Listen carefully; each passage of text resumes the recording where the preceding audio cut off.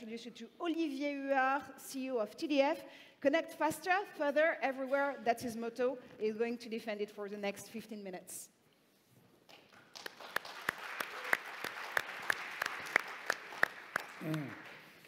Good morning, everyone.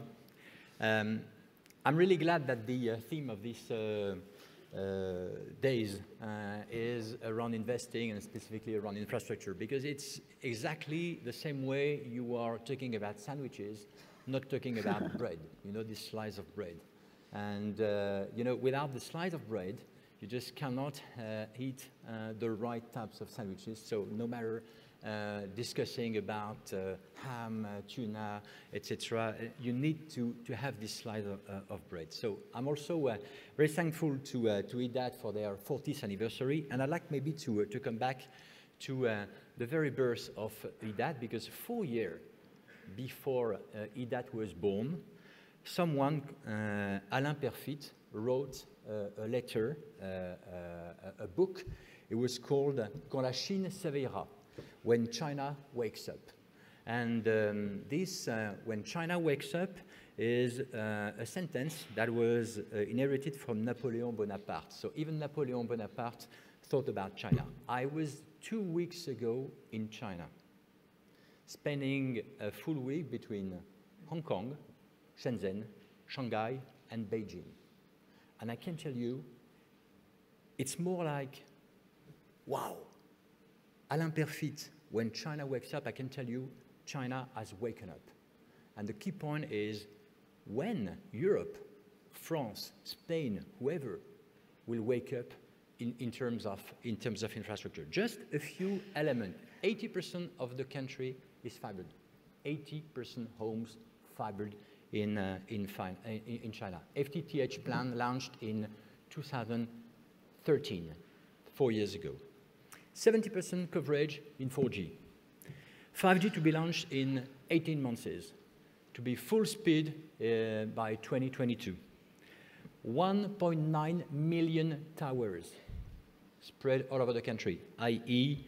1,350 towers per million inhabitants, to compare with 350 towers in France. Just a ratio of 1 to 4. And basically, I took the train between Shanghai and Beijing, 4.5 hours, 350 kilometers per hour, a tower every 5 seconds. A tower every 5 seconds means a tower every 500 meters. Full coverage 4G, 30 to 4G megabits per second service, full coverage between Shanghai and Beijing. It's really impressive. First economy in e-commerce in terms of proportion of retail, B2C retail sale. 16% of this country is already in e-commerce. And you have, in front of the GAFAs, it was mentioned this morning, you have Alibaba, Baidu, Tencent, WeChat, Xiaomi, etc. They're really there at the present moment. So, where is Europe? It was mentioned this morning, we're far away. And as François, my former boss at BT, used to say, it's a wake-up call. It's really a wake-up call. Our economy has moved fully to the digital era. It was mentioned already this morning, and I'd like to also build on what Jacques Kremer explained this morning, because another eminent professor at this university, Jean Tirole, the Economy Nobel Prize, was also building on this. He wrote in his book L'économie du bien commun, Common Good Economy, la numérisation de la société est au cœur des changements économiques et sociétaux du XXIe siècle. Elle impactera toutes les activités humaines, comme elle a déjà modifié le commerce, les médias, le transport ou l'hôtellerie. Our society moving to digital is at the heart of both economic and society changing in the 21st century. This will impact human activities to the same extent it already impacted retail, media, transport, and hotel trade. And why so? Because two main drivers, as the economists are mentioning, will impact our society. One is the gravity law for commerce. What is the gravity law for commerce? The gravity law of commerce is trade level increases when transport costs decrease. Very easy. So no or limited access to digital infrastructure is a substantial limitation factor to the economical development. It is very similar to what shipping has provided to economy in the 19th century, or to what rail has provided to the economy to the 20th century. The second key driver for that is what the economists call the two-phase market platforms, the marché biface, the two-phase market platform, winner-takes-all syndrome. What is it? A two-phase market is a platform allowing seller and buyer to interact very rapidly. In a first step, this creates low barrier to entry in terms of competition. In a second step, it generates recommendation offering. And in a third step, it allows the best reputation player to take everything on the market. That's what they call the winner-takes-all syndrome. So it means it's a kind of no woman, no cry. No digital infrastructure, no business. As simple as that. If you don't have the bread, you don't have the sandwich. So very important for our economy to wake up now in Europe, everywhere in Europe, to have as much as bread as it is possible. So high-speed mobile and fixed infrastructure are no longer a nice to have. They are a desperate must-have.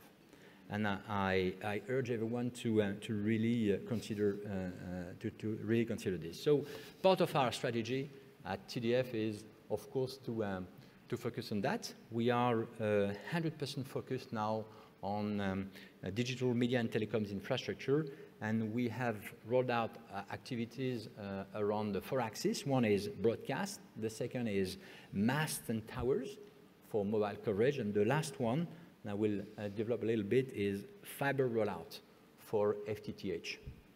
So France is catching up fast on 4G, but is still lagging behind in FTTH.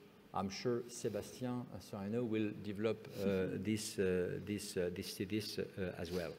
France is indeed lagging behind in terms of FTTH rollout, and I'm glad to see that Spain is even ahead of France in this.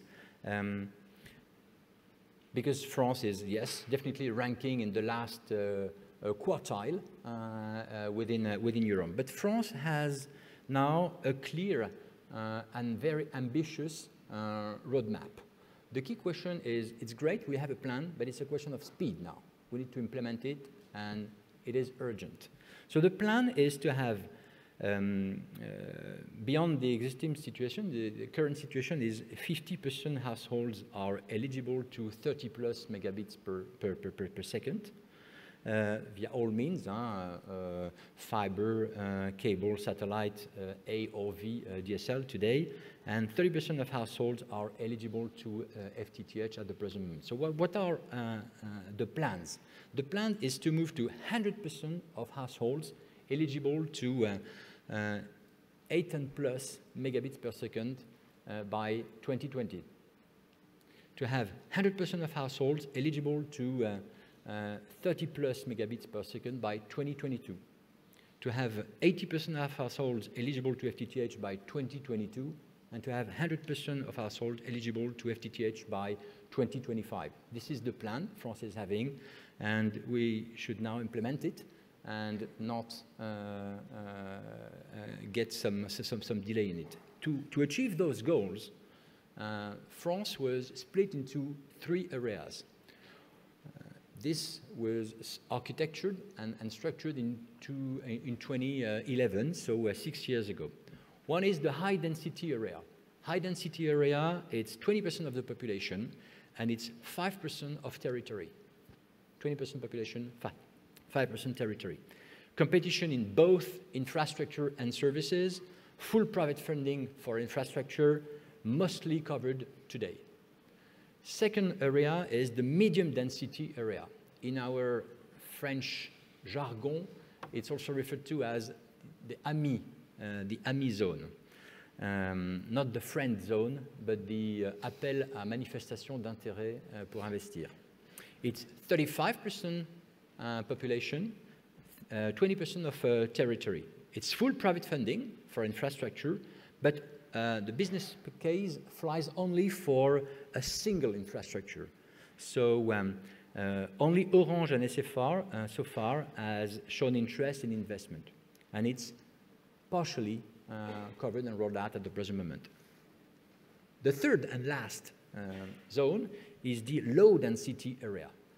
It's also referred to as the RIP zone. RIP, not rest in peace, but Réseau d'Initiative Publique, i.e. Public Initiative Networks. 45% of the population, but 75% of the territory. So business flies for a single infrastructure, but business flies without any mixed business case doesn't fly without any mixed private and public funding for infrastructure. So it's the only zone where you have a mixed private and public funding. Public service delegation, concession or affermage from local authorities following tenders, and all tenders will all be awarded by end of 2018, i.e. end of next year. End of next year, end of the story, everything be awarded and should now be rolled out. So the low density area is a great paradigm in France in terms of rolling out FTTH, because it offers a lot of very good elements to the development of economy. One, local authorities are running the process. They are the best positioned to take into consideration local priorities, local arbitrage, local asperities. Two, the tender criteria to be awarded such a concession or an affermage are, of course, the lowest subsidy, of course, the strongest rollout roadmap with the clearest commitments and penalties, and three, the best local involvement in terms of employment mainly. Three, the competitive and the transparent process to choose the best infrastructure. It's very important when you have a single infrastructure to roll out and to choose to ensure that you follow a process which is competitive and which is transparent. And last but not least, this single but best infrastructure has to be open and neutral to host all types of ISPs. So it commits to full competition, at least on services, even if you have a single infrastructure. So the medium density area paradigm, I think, would gain a lot by following the same kinds of principles, especially the competitive and transparent process, clear commitments and penalties, and last but not least, openness and neutrality towards all types of ISPs. So TDF has engaged since for now 2 years into these low density tenders and has won 2 tenders. TDF can offer best of both worlds, i.e. on the one hand, a new entrant with no legacy and a pure infra player approach, pure wholesale player, fully open, fully neutral. And on the other hand, a very strong financial profile to sustain what we can stamp or labeled as a €1 billion per million FTTH plug industry. This is the kind of element you need to talk. We're talking big money in this industry, as it was recalled by both Craig and Carlos previously. So FTTH is now one of our third leg, if it is one of our legs, the third leg of TDF. TDF would or could be now, I would say, renamed T for telecom, D for diffusion in French or digital TV in English, and F for fiber, to better express what it is. And thanks to its new shareholding structure, TDF can envisage a safe growth profile around digital media and telecoms infrastructure. So this is what I was referring to, this slice of bread, very important to ensure that we have a slice of bread everywhere. It can be white bread, brown bread, bagel, whatever, baguette, whoever, but you need to have this slice of bread, and you have to get this slice of bread everywhere in the country and to cover the full density. Thank you very much. Thank you so much, Olivier.